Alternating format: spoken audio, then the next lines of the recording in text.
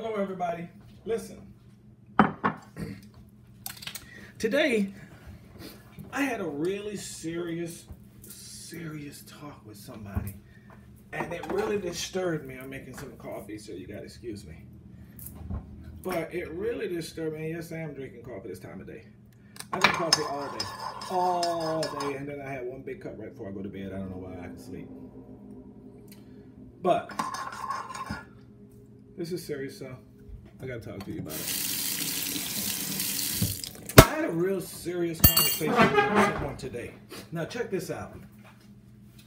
I don't know why so many people are contemplating checking out, man. So many people are contemplating suicide right now. It's blowing my mind. And everybody's looking at the stuff around them. And because I think it's so because of the gap is getting wider and the things are getting so much tougher on everybody and they don't see any hope. And it's just like being like confined into like a Palestinian areas, being confined and you don't really see any hope. Being confined in a ghetto and you don't see any hope. I guess that's kind of the same thing. And the reason I'm having this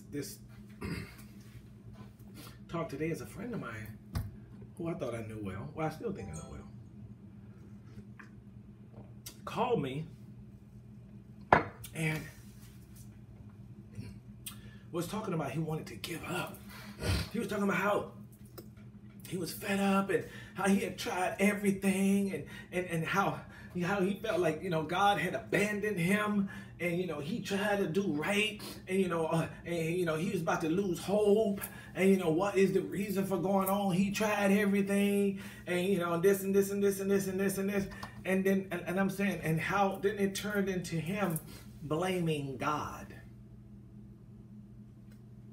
Okay, so first of all, he started going into, how God had abandoned him and how he tried to do the right thing. And I know the nigga.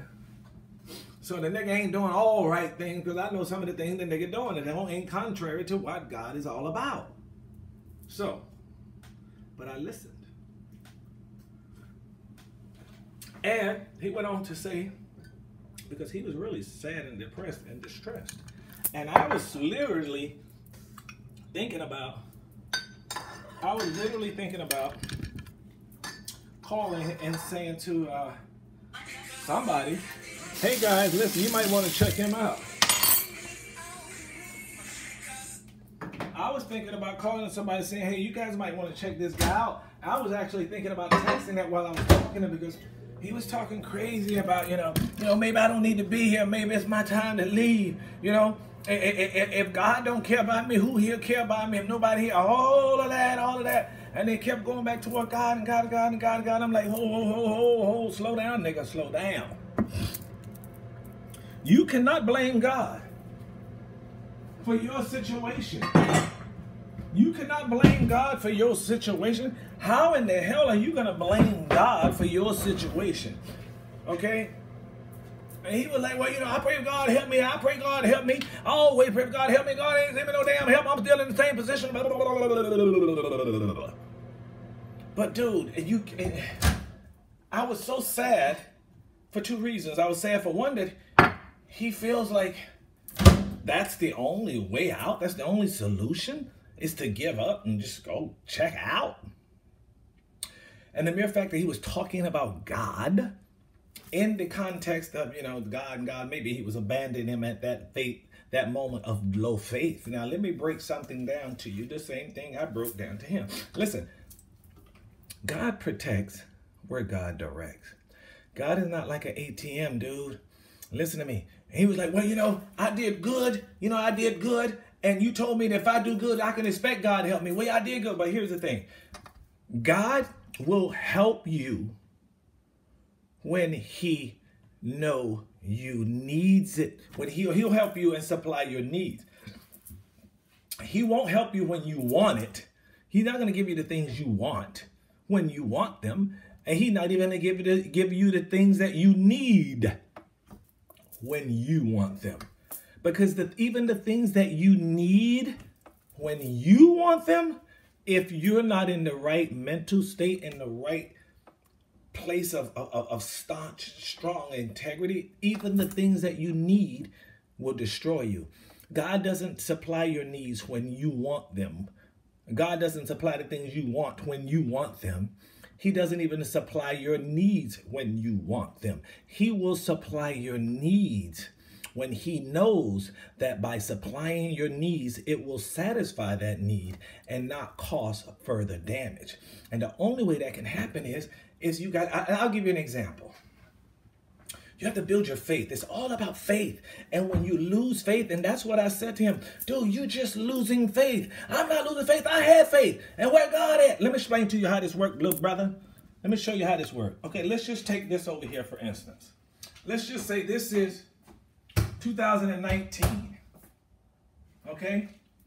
This is 2025. This is 2025. 2025. And this is 2019. So now you're in 2019. And you do something really, really, really, really, really good. Right here. All of this year right here. You like this. Okay, yeah. You told me, Miguel, that you can expect God to bless you. I told you that. Yes, I did tell you can expect God to bless you. So now, you're over here. You're over here in 2009. You did something really, really good, and you're expecting God to bless you for. This is where your faith comes in. I'm going to go back down here so you can get the lesson. Now, God is looking down and saying, okay, over here in 2021, I have a huge blessing. Who do I want to bless? Oh, you know what? How about I bless him for what he did right here? Now, I could bless him here or here or here, but I'm going to bless him here in 2020 because this blessing I got for him in 2020 is going to blow everything away. It's going to put him on another level. So God has set aside a blessing for you right here. You over here, and you did something really good. Now, all of this time in here, you like, God, my God, I did all of this. I ain't getting nothing. I ain't getting nothing next year. Where God, all of this, you go all of these years cussing God because you didn't get nothing here. I ain't got nothing. I ain't got nothing. I ain't got nothing.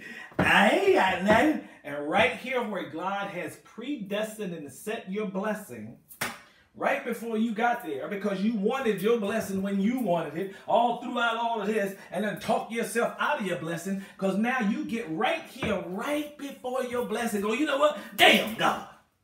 God ain't, you know, God ain't no God. Ain't no God. You know, God. And people, listen, God has the blessings preordained and preset for him over there, but he lost faith before his time came. Don't expect God to give you some blessing when the hell you want it.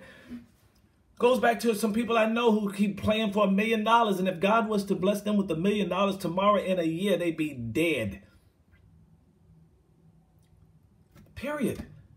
He won't give you what you want till you build up your integrity. Now, he keeps blaming God, talking about God did this and God did that. You know, and now when you get into those positions and those low positions, that's why you always go to God, because that's when those evil spirits start attacking you. Now they know you down, and they know your spirit is weak, and now they want you to attack your spirit, and they want you to take your life. Listen to me. You are special. You are, no matter where you are right now in your life, no matter how down you are, nobody can count you out.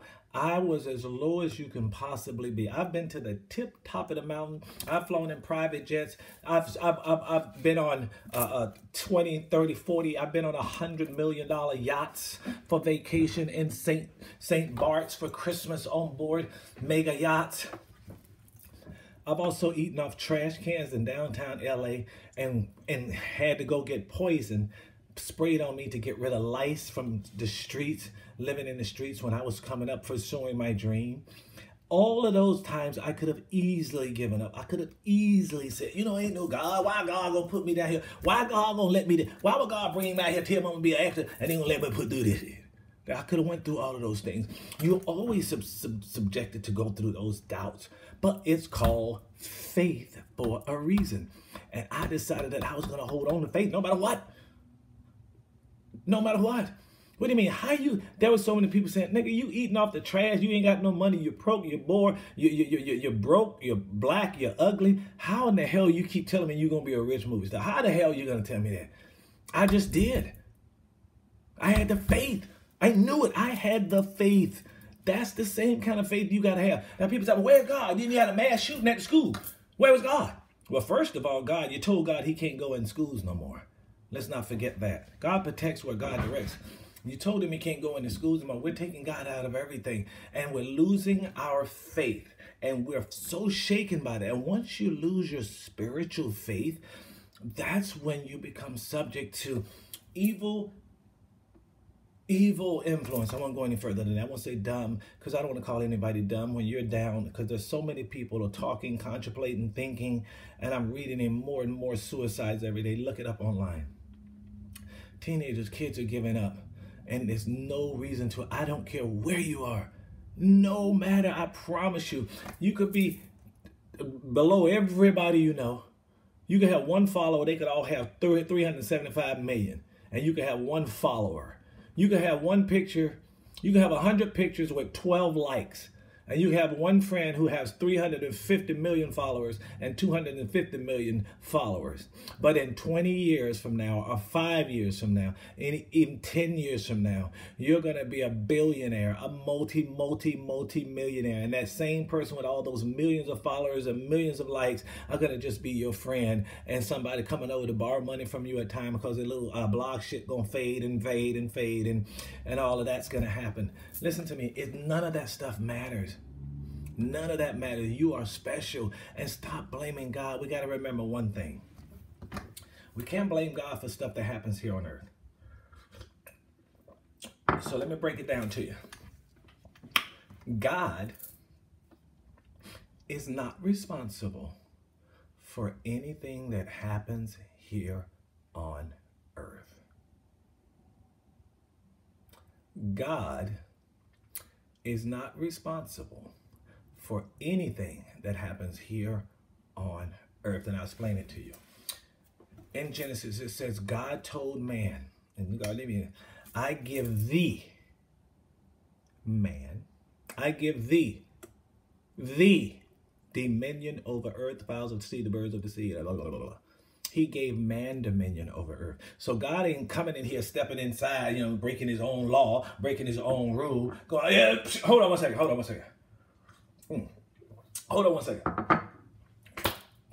No more guns in school.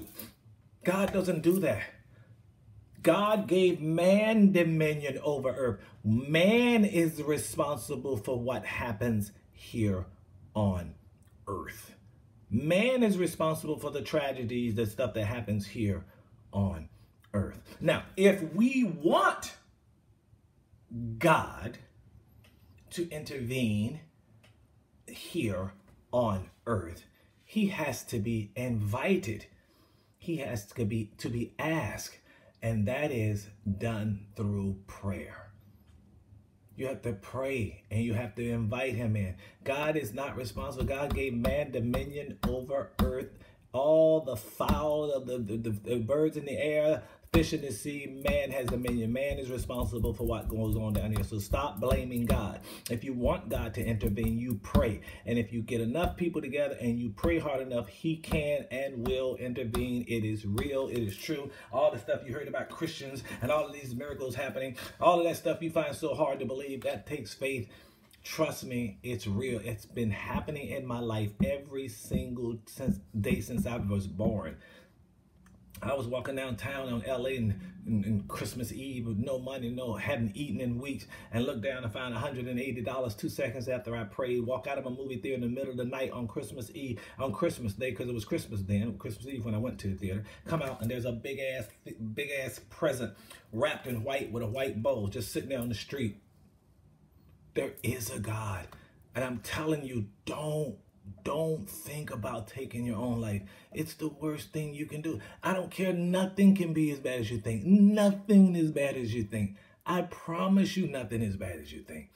If you think about taking your own life, if you seriously think about having your own life, contact me at mnunezjr1@gmail.com. and I'll talk to you. Just say, I need to talk. And I promise you, I'll show you a million reasons why you shouldn't. I don't care what those little voices are trying to tell you. Yeah, that's what they supposed trying to do. It's not real. And God is not responsible for anything that is happening in your life. And sometimes God has to build up our courage. Sometimes God has to build up our spirit. Sometimes he has to build up our integrity so that he can come into our life and help us.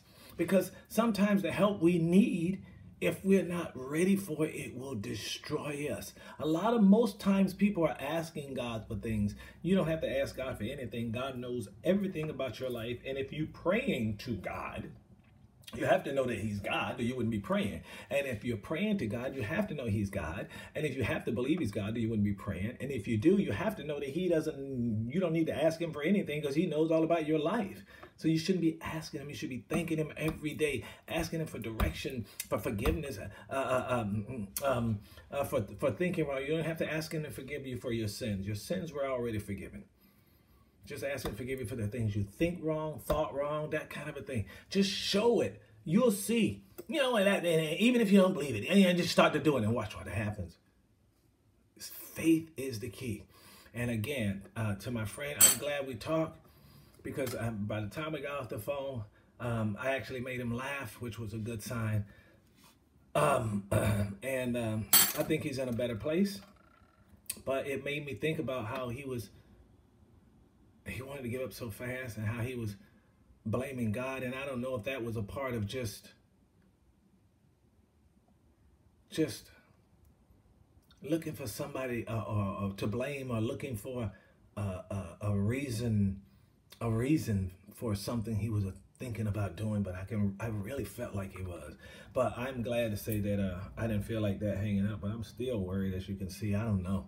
I just don't want to get the call. It was horrible. Because I've never had that. And it was somebody who's always, yeah. So you never know. You never know. Anyway, God bless you guys. Thanks for listening. Anyway, I'll talk to you later.